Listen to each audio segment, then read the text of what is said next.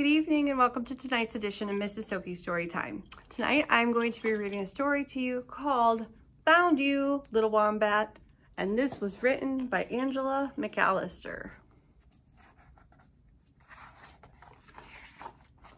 Little Wombat was playing hide and seek with Rabbit and Koala. Found you, said Koala. Now it's your turn to seek, Little Wombat, said Rabbit. Rabbit and Koala hid, and so did Little Wombat. They waited and waited and tried to keep very quiet. So did Little Wombat.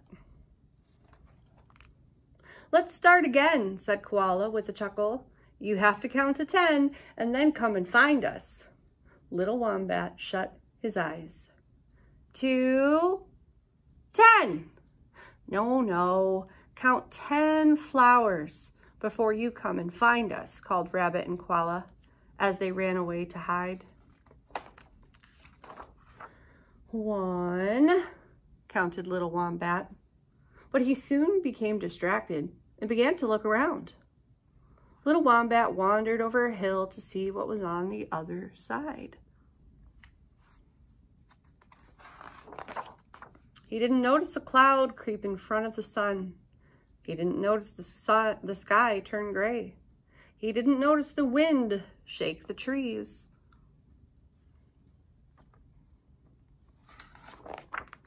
He suddenly remembered that Rabbit and Koala were hiding. 10! I'm coming, he shouted. But where was Koala? Where was Rabbit? Little Wombat felt all alone. Where am I? He asked.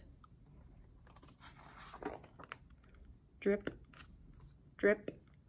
Raindrops started to fall from a small dark cloud. Drip, drip.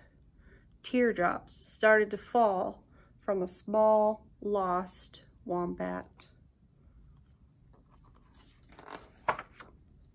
But the sun didn't hide for long, and neither did Little Wombat. That's a very wobbly toadstool. Found you, said Mom. What a clever umbrella. Let's splash in the puddles on the way home, said Rabbit. So Little Wombat jumped and made the biggest, happiest splash of all.